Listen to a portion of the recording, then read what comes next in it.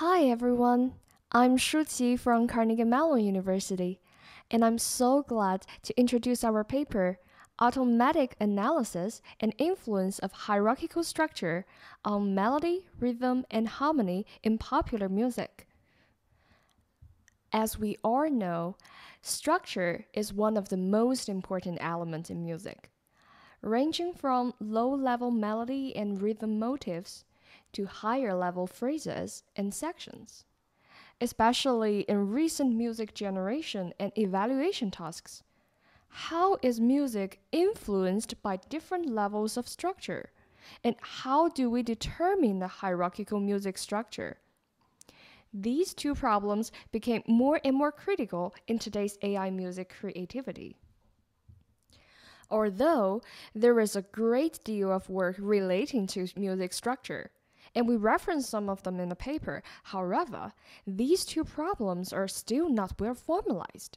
For example, there are many structure segmentation and analysis papers, but seldom do they study how music is influenced or structure hierarchy. Therefore, the goal of our paper is to tackle these two problems using the data-driven approach. Let's look at the first problem. We found two levels of structure in our analysis of popular music, composed of sections and phrases. For example, in this song, there might be multiple repetition phrases, like AABBB here, and each phrase usually contains 4 to 16 bars. And by combining those phrases, we can have bigger sections that forms the whole song. For example, in this song, there is an intro, a verse, a transition followed by a chorus, and the outro section. Very typical pop song structure. So the question is, do these two levels of structure really exist? Are they just larger groupings? We hypothesize that there are different systematic effects of different structure levels that are visible through melody, rhythm, and harmony. If the hypothesis is true, then these two levels really exist and are important for music composition and perception. We test this hierarchy on a pop song dataset that contains 909 Chinese pop songs in MIDI. Notice that these MIDI files have separated melody and accompaniment tracks. We first determine the two-level hierarchical structure through an algorithm purely based on repetition and similarity detection, which we will talk about it later. And then we analyze the structural influence. Now let's look at some data. First, this is a figure showing how harmony interplays with different levels of structure in major mode. This figure has two axes. Vertical axis represents probabilities, but the horizontal axis is not time. It represents different locations in a song. For example, background means all the locations, no specifications. And next is the start location of a phrase, start location of a section, and so on. Here, different colors are different chords. Now let's assume if structure has nothing to do with harmony distribution, then all of the lines will be flat. No difference, right? And if there is only one level of structure, say we only had the big section structure, then the smaller phrase start, phrase middle, and end locations would be all the same, that's similar to the background. But it's not. Similarly, if the only structure was the smaller phrases, then when you get to the end of a section, that would be the same as the end of a phrase. But that doesn't hold either. For example, 5 chords, which is the purple line, are more likely to see at the phrase end within a section, but not at the real end of a section. Next, Let's look at melody pitch scale degrees instead of harmony. Since melodic pitches are strongly influenced by chords, we would immediately expect to see that melody depends on structure. So here, we count only melody over tonic chords. Similar to previous harmony figure, if pitch distribution is independent of structure, all lines should be flat. And if we only have one level of structure, there shouldn't be difference between phrase and section locations. For example, we can see that scale degree 1 in melody, the blue line, tends to occur at the end of sections, but not at the start or middle of phrases. Similar things happen with rhythm, chord transitions, and other music elements, and you can read more details in our paper. Okay, so far, from the data analysis, we observe that there are at least 2 levels of hierarchy, and we discovered 2 of them, phrases and sections. And also, we see systematic influences by 2 levels of structure on melody, harmony, and rhythm. Here are more facts about our structures. For over 90% of the songs, 50 to 95% of their phrases are melodic phrases, which contains clear vocal line melody. And most of them are 4 bars or 8 bars long. There are typically 2 or 3 sections in a song, 3 or 4 phrases in each section, 1 to 3 distinct melodic phrases in each section. And data further shows that 20% of the sections are exact repetitions of the previous section in terms of phrases. For example, the first section is AB and the next one is also in the form of AB.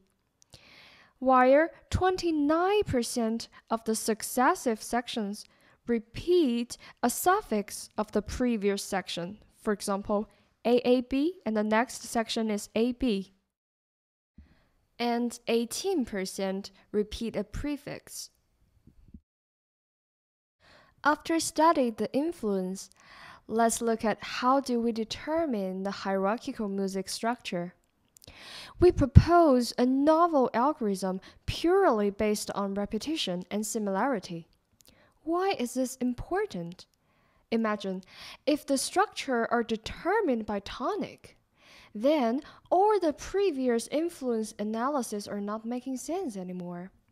Thus, it is critical that we do not encode any domain knowledge in the structure segmentation, only depend on repetition and similarity. Here comes the framework of our structure analysis algorithm. First, we did some pre-processing steps of the MIDI. We extract the chord labels from MIDI and quantize them into beats, and also quantize the melody to 16th notes. And then, we design a bunch of similarity metrics to detect repetitions, and use a novel A-star heuristic search algorithm with dynamic programming to come out with the phrase-level segmentation. In the last step, we propose some simple rule-based methods to further analyze the section from phrase-level results. Next, we will briefly introduce the representation of the structure hierarchy. How can we evaluate the structure? Design of similarity metrics, algorithm procedure, and experiment results. This is a representation of our 2-level structure. Each letter represents a phrase, followed by a number indicates the phrase length. Same letter means repetition. Uppercase letters are melodic phrases that has clear vocal line melody, while lowercase means non-melodic phrases, usually intro or transitions. Notice here group of bold phrases separated by empty space is section. Furthermore, for non-repeated measures, we use letter X to represent them. Next problem is how do we evaluate a phrase level structure? Is it the optimal or not?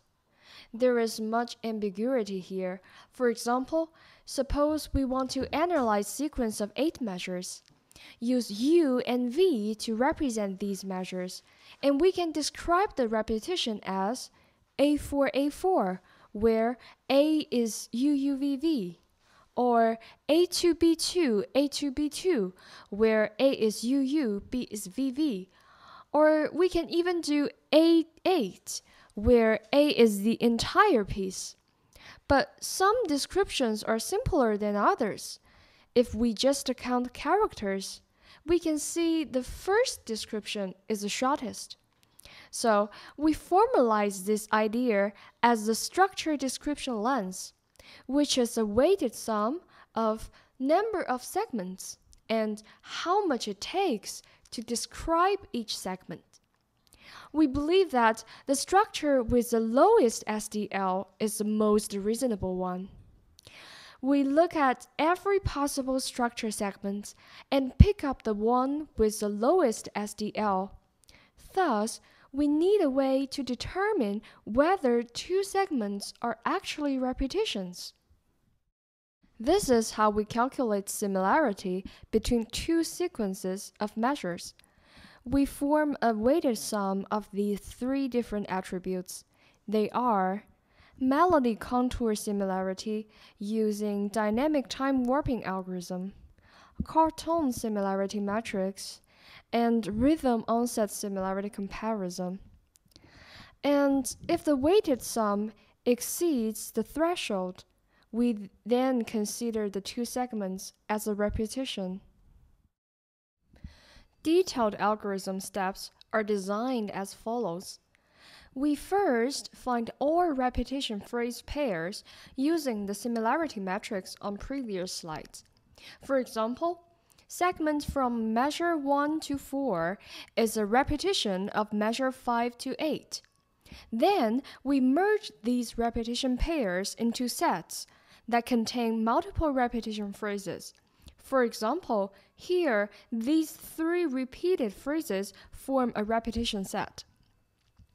Next, we find the best combination of repetition sets that achieve the lowest SDL score using A-star search and dynamic programming.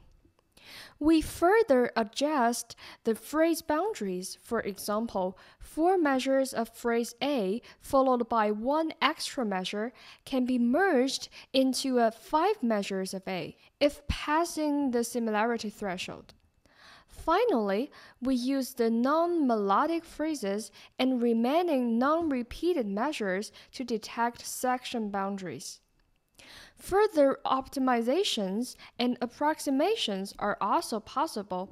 You can see details in our paper and appendix. Experiment results show that our full algorithm achieves 92% accuracy compared to human label, and its average runtime on a personal laptop is only 21 seconds for 80% of the songs. In conclusion, we propose a novel algorithm to extract repetition structure at both phrase and section levels from MIDI dataset, based on repetition and similarity. And we also discovered that melody, harmony, and rhythm are all organized to reflect different levels of hierarchy. In the future, we hope to explore lower-level motifs and patterns rather than just higher-level repetitions. We can use this work to generate more coherent music, especially pop music, and evaluate music structure in AI music generation. Also, since results of this work are closely tied to established music theory, it offers a data-driven approach to study topics in music theory, such as chord function and melody. Thank you so much for your listening. Any questions or comments?